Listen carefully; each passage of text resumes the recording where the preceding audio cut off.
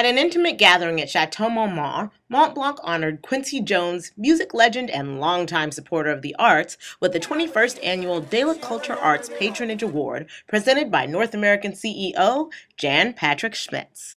The arts is not a program, is not something which we do as a communication. It's really deeply rooted in the company. It's really who we are. And while the CEO wanted to talk art, most attendees just wanted to talk plain old Quincy.